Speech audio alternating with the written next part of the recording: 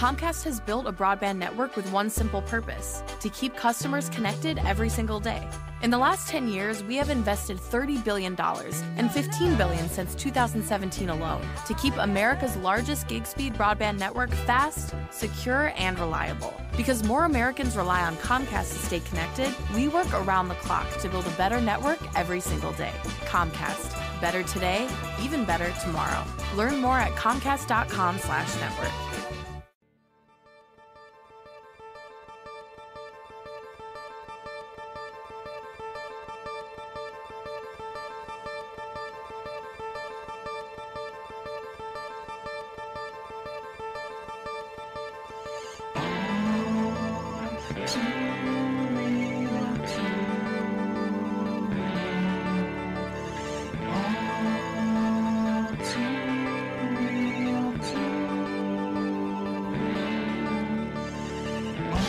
Okay, everybody, welcome to the latest episode of All Too Real 2. My name is Michael E. Cullen II, and with me, as always, via Zoom is Matthew, TV musical show, idiot, fake fan, worshiper of Kevin Smith, because I liked Masters of the Universe and didn't think that it was a social justice warrior agenda to emasculate men. Haas. That's a really long name. It is. It gets longer each episode. Pretty soon I'm just gonna start reading out of a dictionary, and then, we'll just see where it goes from there. Yeah. So, I think I need to change my name then. Just to keep up with you, Yeah. Yeah, I'll have to do that next time. Anyways, today on the show, we are covering a pilot that aired on TV in 1990, entitled Shangri-La Plaza. It was a musical comedy sitcom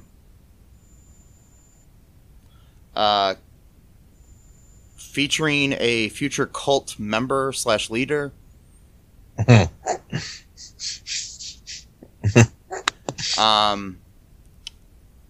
Also featuring Jan from The Office.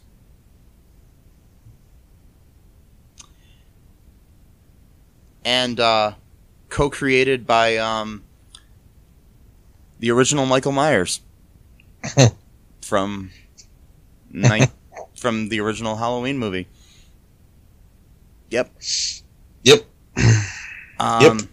Nick Castle, that is. So we have Nick Castle is the co-creator with Mark Mueller. It was written by those two guys and Craig Saffin. The show starred Melora Hardin and Allison Mack as a mother and daughter. Melora Hardin, as we know, is Jan from The Office. And Allison Mack, who we know from NXIVM. I mean, Smallville. Or Honey, Honey, We Shrunk Ourselves. Yeah, Yes. Mm-hmm. Which we reviewed a couple years ago. Yeah.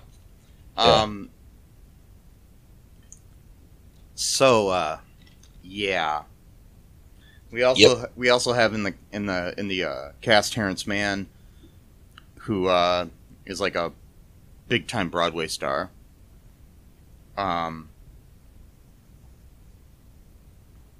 It also featured Savion Glover, the award-winning tap dancing choreographer. Yeah. So, yes, this is a interesting show here. Quite possibly the most unique sitcom we've ever covered. yeah, it's yeah, it's interesting. I don't want to say it's bad. It's very very unique concept especially for 1990. I'm not surprised it didn't go that far, but that's pretty. Well, I guess not so much because that was around the era where they had cop rock. I mean, I think cop rock was a few years later, but still. Or it might have been before this, actually. I'm not sure, maybe? But yeah, but still, it's interesting. I mean, this is obviously. I mean, it's a straight up musical. It's like, I mean, we did have things in the future, like, we do have musicals. Like, I mean, there was like that what is that Extraordinary Playlist or something that they have out that oh yeah, Netflix or something. Or it was on NBC. It just got canceled. But it's I mean that was kind of a musical show. You had like Glee, obviously, and things of that nature. So yeah. That this was kind of a precursor too, but in a very interesting way. Yeah. See, when I started, it was funny when I first started watching it. I didn't know it was a musical. Oh, yeah. And so I'm sitting here and I'm watching the first scene, and these guys start singing at first, but they only sang like one line at first, and then they spoke in between, And so I just thought that it just kind of sounded like it was sing-songy in the way they said it. And then they broke into like a full song, and I was like, this is a musical. Okay. It was kind of a surprise. Yeah. So, what happens in this episode here, Matt? Well, the intro is really interesting song right there, and it's Jan from The Office, because that's what apparently that's her only role. No, she's been in a lot of stuff, and Melora Hardin. We'll just call her by her name. Yeah. Well, I didn't know her name. That's why I was. Yeah, I know. I'm just saying we can from now on call her Melora. Okay. Well, yeah, she just moves into the area with her daughter. She inherited a donut shop from her late husband, or who apparently like both her and her daughter didn't like, apparently, because like the way they talk about him is not very endearing. But anyway, so he owned the donut shop, and I guess he left it to her in his will, I guess. I don't know. And then so it kind of revolves around like three different people's stories. Like you got her and her daughter's story, and it's her just kind of checking out the donut shop, and it's like a lot of people are kind of depressed. It like just almost looks like they're sleeping. Then the woman who works there is just like pouring like coffee, like really like sloppily, basically into the cups, and like some coffee's just like spilling all over the table. And then like, so she like introduces herself as like the new owner, and then like the woman who works there is like all of a sudden becomes more like perky, because she's like, oh shoot, new owner, type of thing. I gotta impress the new owner. And then you got these two dudes who are like they own and run a like car mechanic shop, like in the same kind of plaza, and they're like doing their own songs too, and like it's like basically like the difference between like the one guy, he's looking for like his one true love, and then the other guy is just kind of like a womanizer, type dude. Like he ended up taking like I think like one of the hot rods, and was just trying to pick up women, basically like pretending he was like some rich dude or whatever. Which it's felony, stealing a car. Anyway, but this is the '90s, so yeah. It was a joyride. I guess technically he didn't steal it, because he always intended on bringing them back. So I guess, it's not as bad, if you will.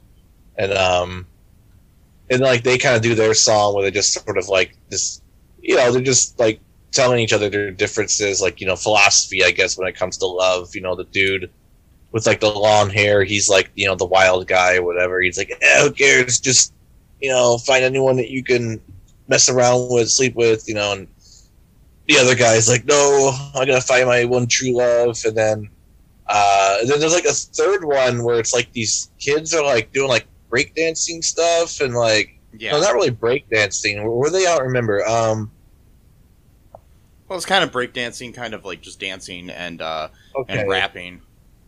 Yeah, they're doing like this cool, like 1990s style thing, and I do though. I swear though, I think I did see something where there was a video store, and I think it had Michael Myers on the. Did you see that, like a Michael Myers poster, like for Halloween? Yeah, there was like lots of different shows. Okay, but that it was probably in there as a what you call it, like a Easter egg or something, Yeah, like an Easter egg, and I mean, and then her daughter, I forgot their names. I don't think I remember actually know any of their names in the show, but her daughter was Jenny, I think.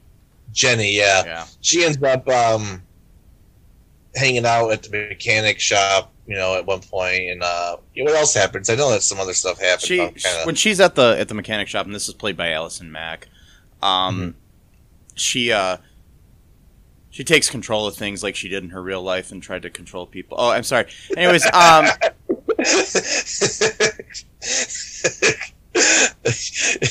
that's good. Wait a second. Okay, no. Anyways, the kid is at the mechanic shop, and she's basically she understands more about the freaking how to fix the car than the guys do and stuff, and then she's playing around with cars and stuff and everything. She was told by her mom to be back in 10 minutes, and then her mom comes to find her, and it's been like 20 minutes.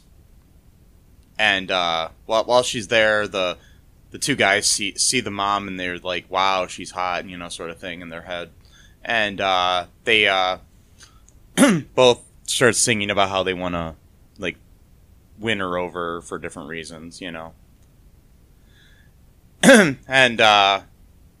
they go back to the donut shop, and we have a song about how to make donuts, which is the greatest song about how to make donuts I've ever heard in my life. Mind you, it's the only one I've ever heard in my life, but it is the greatest one I've ever heard.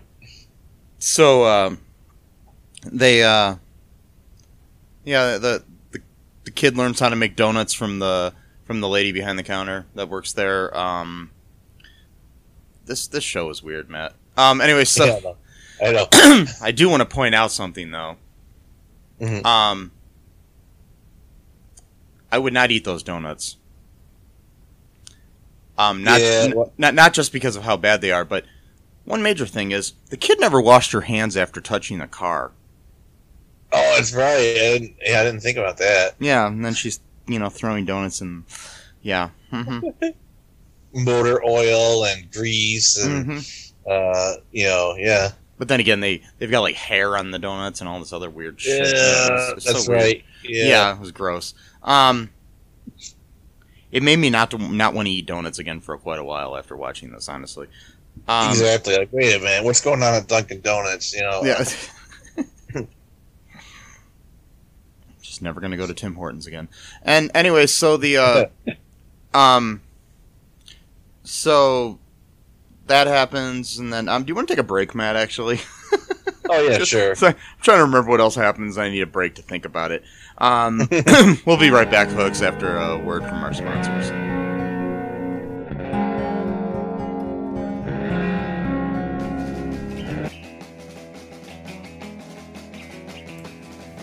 What is Gen X?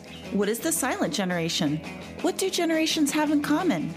Hi, I'm Trish the Dish from the Gen X Voice podcast, and I invite you to listen to conversations I have with folks from different generations, backgrounds, beliefs, and experiences in an attempt to see what connects rather than divides us. Even though Gen X has been called slackers, Karens, or not mentioned at all in some cases, we are the bridge generation, so I feel compelled to do my part to destroy ageism by bringing all these voices together. And as a bonus, each guest gets to answer some 80s questions at the end of each show. So download and listen to Gen X Voice today on Apple, Spotify, Amazon, or wherever you listen to podcasts. And let's see how much we have in common after all. Hi, this is Catherine, host of a new fashion podcast, The Real Fashion School Dropout. Join me as I interview guests every week in the fashion and beauty space, and we gossip on all things fashion and beauty, and even get into some personal stories of their journey in the industry. You can find us on Apple, Spotify, pretty much wherever you get your podcast. Hope to see you there.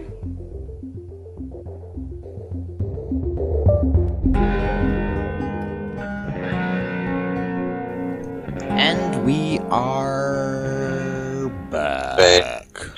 Okay, so, what else happens here? I'm trying to remember. Well, like, like how you were saying, that she was kind of, ruining the donuts, much like she ruined, the countless lives when she was, the leader, one of the higher ups in the cult, Nexium. How she didn't wash her hands, unlike how she washed her hands of the affairs of, so it's kind of like a reversal of reality, but just like she corrupted the donuts, how she corrupted, allegedly, or is it allegedly now, or is it official now? What, her? Yeah. Oh, she's been convicted. It's official now, because we don't have to say allegedly anymore. No. We did last. Gotcha. All right, cool. Just making sure. And, yeah, they make donuts and all that bullshit and really bullshit. Is it bad to the bone? I don't know what I'm saying. She makes a shitty donuts. Okay, suffice to say, and then the two dudes are like both doing their own song about trying to woo the donut shop lady, and like, and then they both end up like running into each other, and then they realize like, wait a minute, like you're doing the same thing I'm doing, type of thing. So they like start arguing about like, whoa, it's not fair, blah blah blah. And then she opens. It's a very riveting tale I'm telling here. And then she opens the door because she can hear them arguing outside the donut shop. And then they're like, "Oh, we didn't know you were there, even though we're at the donut shop that you own and that you're currently inside of." And then like the wild guy, he ends up like stealing the flowers that the other guy bought and trying to act like he got her the flowers even though he didn't get rid of flowers. And then I don't know, some bullshit happened after that, and then she finds out that like far from inheriting a successful business from her late husband, he pretty much like tanked the business, so she's like basically owns like a money pit. And it's like as soon as she got like whatever money that the business had left her, like this guy came in like right behind the lawyer to collect the rent check. So she's got nothing now, and so she's like contemplating like whether or not to just sell whatever she can from the business and just kind of move on from her life. And then that's when they have like this song about like that's the way it goes, or because everybody thinks that she's leaving. She told everybody she was leaving, and so the guys were upset, and everybody's upset because the woman's upset she's going to lose her job. The guys are upset because the hot girl's leaving, and that they've known for like 2 minutes. Yeah. And then after the song, Allison Mack's character goes out and tells everybody we're staying, after she decides to stay because they basically are forced to stay. Which is, just like, very much like how, she forced people, to stay, instead of Nexium, so. Yeah, exactly. If anything, this show can almost be like a prophecy of her future life, because it's called Shangri-La, and that's supposed to be like a sort of paradisical, is that even a word? A sort of paradise type of thing, and, that's what she painted, Nexium to be, to get people, inside the cult, and then once they, found out, obviously, they couldn't leave then, so it's, it's very similar. Cults are a lot like mini malls. Yeah, well, one could say that the mini mall itself is kind of a cult, cult-like environment. It turns on your senses to overdrive because there's so many different, stores that you can go to, and then you start just losing, your sense of self and individuality, and you just become one with like the capitalist Borg. Just store after store is calling you, telling you to spend your money. Then you run out of money, so then you're like, oh, well, I can get a credit card, then I'll just pay off the credit card month by month. Just keep buying things on the credit cards, things you don't actually even want. Then you come home and you just see all this piles of junk. You're like, did I buy this? Where did this stuff come from? You see the receipts, though. It says you bought it. You don't remember buying it. You don't even remember being inside the store. But you were there, apparently. Anyway. Capitalism is a cult. Yep. Anyway, so it is. it is. So so basically they're ending up staying, and it's basically setting up the series for a series that never happened. Right.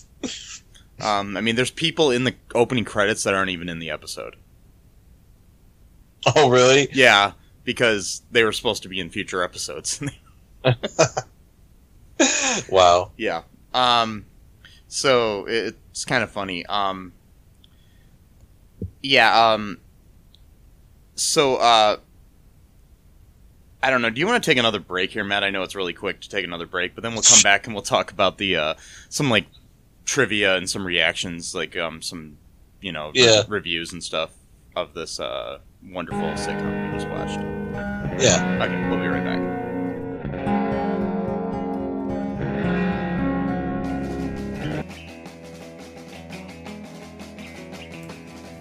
What is Gen X? What is the silent generation? What do generations have in common? Hi, I'm Trish the Dish from the Gen X Voice podcast, and I invite you to listen to conversations I have with folks from different generations, backgrounds, beliefs, and experiences in an attempt to see what connects rather than divides us. Even though Gen X has been called slackers, Karens, or not mentioned at all in some cases, we are the bridge generation, so I feel compelled to do my part to destroy ageism by bringing all these voices together. And, as a bonus, each guest gets to answer some 80s questions at the end of each show.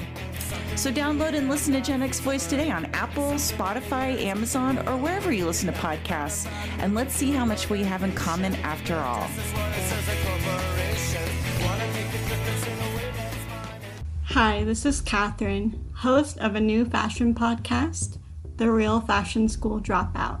Join me as I interview guests every week in the fashion and beauty space, and we gossip on all things fashion and beauty, and even get into some personal stories of their journey in the industry.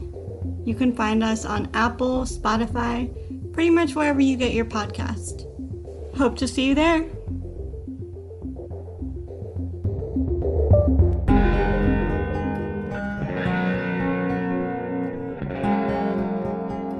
And we are back. Yep. Okay, so do you want to hear some trivia here, Matt, about this Shangri-La Plaza? Yeah, let's do it. Okay, the theme song, entitled Shangri-La Plaza, is sung by all 9 credited cast members. However, only 7 of them appear in the actual episode that follows. Only 1 episode was ever produced. It's a half-hour musical set in Southern California mini mall. So, The show had hoped to be picked up for the 1990-91 fall season on CBS, but did not get picked up. The pilot aired once in the summer of 1990 as part of CBS's Monday comedy lineup. Was one of 3 shows in the 1990-91 TV season that had musical theme in its series. Cop Rock came out that same year, and so did Hull High. However, this did not make it past the pilot phase. Interesting fact,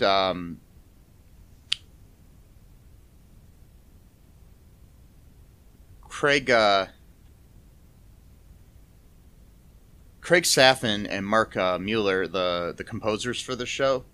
Craig wrote did the music for Stand and Deliver.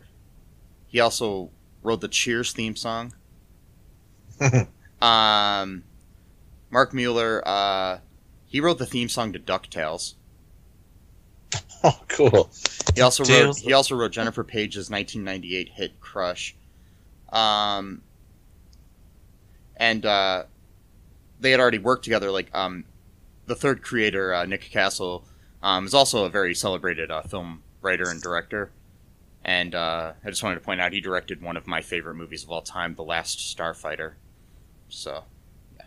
Ooh. Have you ever seen The Last Starfighter?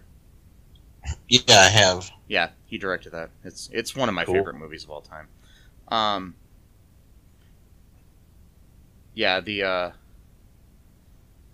it was actually shot at a real mini mall, which still exists.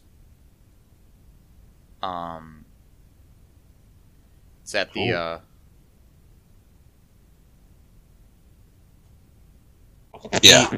the actual mini mall where they filmed is located at the corner of Vineland Avenue and Burbank Boulevard in North Hollywood, California. So if you're out that way and you want to visit the set of a failed sitcom from 31 years ago, yes, you can go there. It's still there.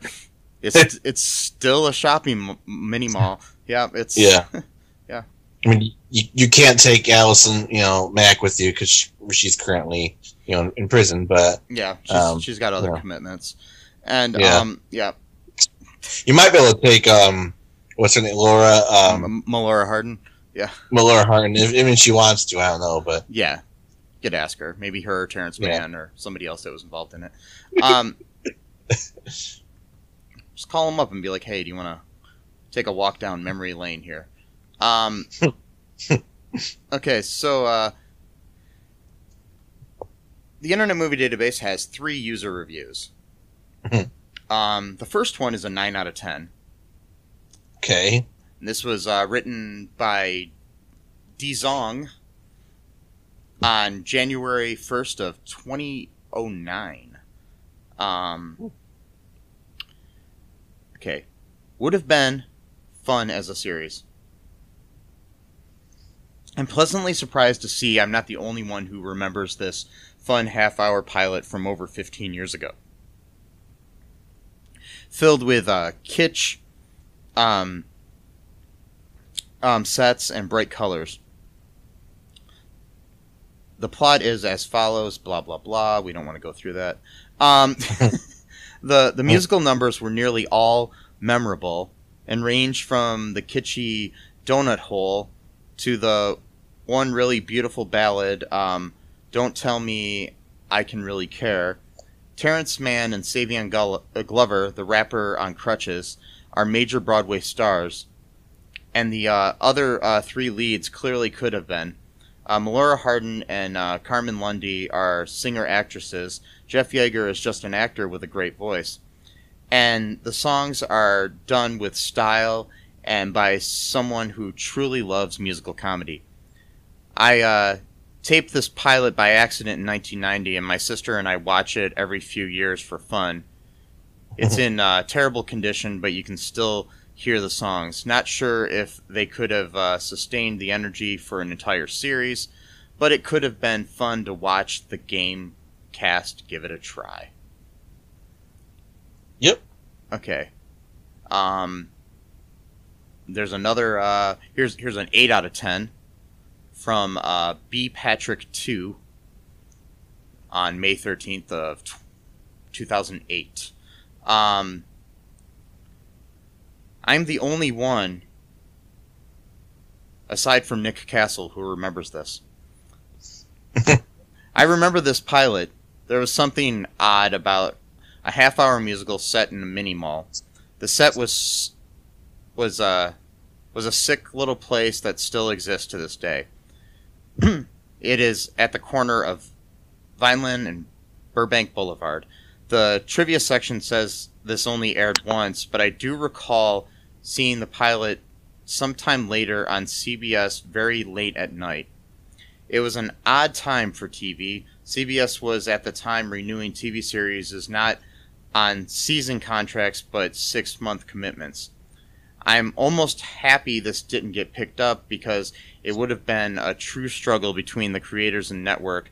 I hope Nick decides to revise it as a cable series. I don't think that's happening, sorry. It could actually work this time around.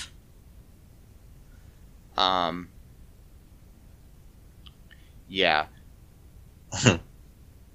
We have another 8 out of 10. This is from QWERTY26. And this is from July 18th of 2008. You are not the only one who remembers this. Hard to believe that this was only shown once, and I remember it 18 years later. It had one of the best jokes of all time. Little girl, Mommy, when Daddy went away, did he go to heaven? Mother, thinks about it for a minute. No. Little girl, good. Still laugh when I think about it. I never realized till tonight that it was only shown once. I also like the singing that was done in it. Very bizarre, but enjoyable. I remember CBS had fairly large advertising campaign to promote it. There must have been something else on CBS at this time I watched. Okay, those are the only reviews we have for this on the Internet Movie Database. Okay, so there's a lot of interesting articles out there, too, that I found about this situation from places like the New York Times and and some different publications in Los Angeles, too. Some from that time and some from, like, years later, which are interesting to read and find out more about this wonderful, wonderful sitcom. Matt, would you recommend anybody watch this? Yeah, sure. I think it's pretty good. It's very colorful. The set designer for this show was also the set designer for Pee-wee's Playhouse. Okay. So that'll give you some idea of the colorful aspect of it. It's very late 80s, early 90s looking. Yeah, it is. So if you're looking for some good colors to sort of like, brighten up your mood or whatever, and this would be a decent show to watch. It's not like these new movies where you like have to like squint. Like, is that person there? I can't tell. Do you think this could have lasted like a season or more? No. I think at most this would have been like a mini series. Like, I just can't imagine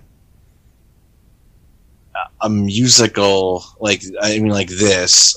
With Glee, it's different because that was about like a high school, so you could have a sort of revolving cast, and it had like a specific purpose because it was about a Glee club. So like music was like already sort of built in to the concept of the show itself, but Glee when it started out, like the music that was involved in it, like the first few episodes was kind of like organic in there, like where they were singing. It was like the like aspect, where it would be like, okay, we're singing here in the Glee Club, so we're going to sing a song. But then it went into the point where people would just sing randomly, like in a regular musical. Right.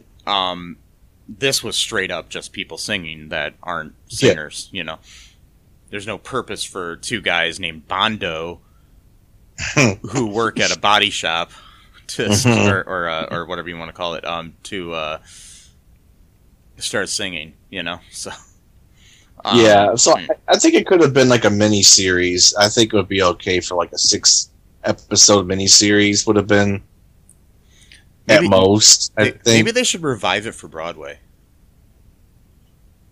You get the same get the same people that yeah, you can have Allison Mack come up there on her orange jumpsuit or whatever she's wearing. I don't know. Like they let her do a Zoom from prison. It's like her hour of activity or whatever. They let her do that like 8 days a week. I mean, eight times a week or whatever. For the matinees and the We're terrible. Anyway, so no, she's terrible. I know. How did that sweet looking she looks so like innocent, like how did she become? I don't know. Just it's wild.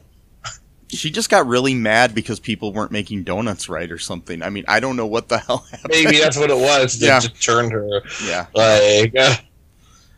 I mean, I had such a crush on her when Smallville first came out, but it's just it's like, I didn't really watch it, but I still thought she was cute. It's just like, oh my god, what the hell?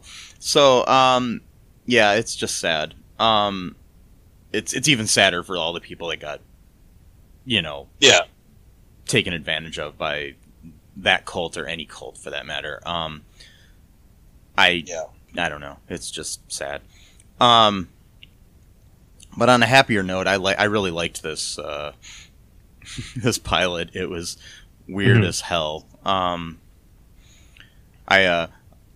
saw like a comment on the YouTube video for it where somebody said, "Watch out, Rent."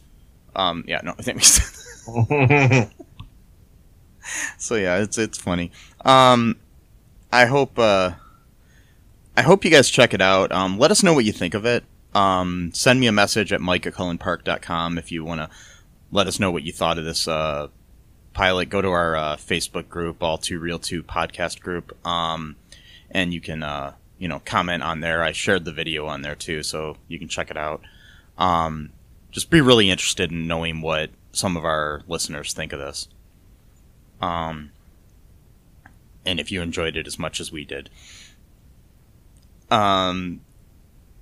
Any other final thoughts here, Matt, before we wrap things up? No, just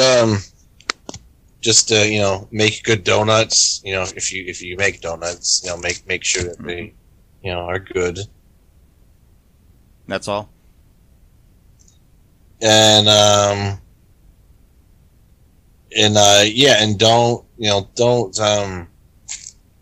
don't be mean to people just because they might like, Masters of the Universe, the new one, or don't be mean, or don't be mean to people if they don't like it. Yeah, I mean that too. It's okay to like things. Not everything is a conspiracy to emasculate men who are into cartoons and toys in their 40s. Yes. I'm nothing against that. Nothing against that, because I'm totally into toys and cartoons. No, I'm just saying, usually when you think of a masculine man, you don't think of someone who plays with toys in their 40s. I'm just saying. So, but yes, it's the feminists that okay, sorry. I'm referencing our last episode, where we got an interesting review from someone who chickened out and deleted their comments. Apparently they, didn't feel very forcefully, about it, because they went and deleted them. So that's interesting. I wrote a really nice long response to the person, very thought out, very very kind, and very kind, courteous, and I couldn't post it because he deleted it. So yeah, so oh well. And my thing is just realize, you can like things. You can like Shangri-La Plaza if you want, for example. Yeah. Doesn't mean you're weird. Just don't, like things so much that you create a cult, and then you have an actress from Smallville join that cult, and then you know, end up in prison for most of your life. Yeah.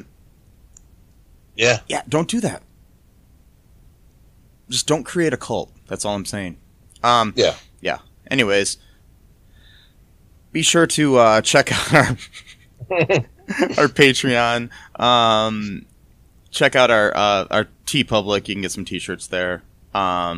Check out our group on Facebook. Like I said, we're on TikTok. Got one post. We got one post. Let us know what you want us to do on there.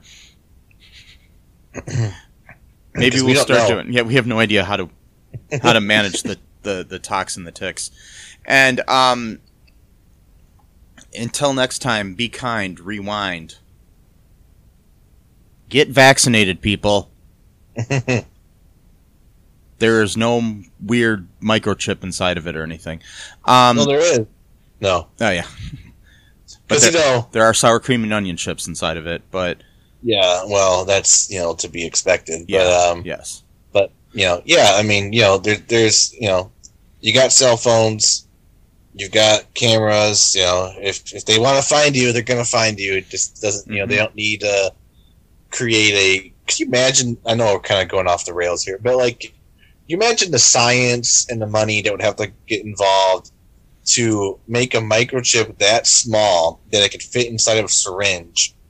I mean, like, the trillions of dollars that would go into that. Also, there's no major poison in there. Sure, it's not something that's naturally in your body, but it's based on something that should naturally be able to defend against a virus. Yeah. Yeah.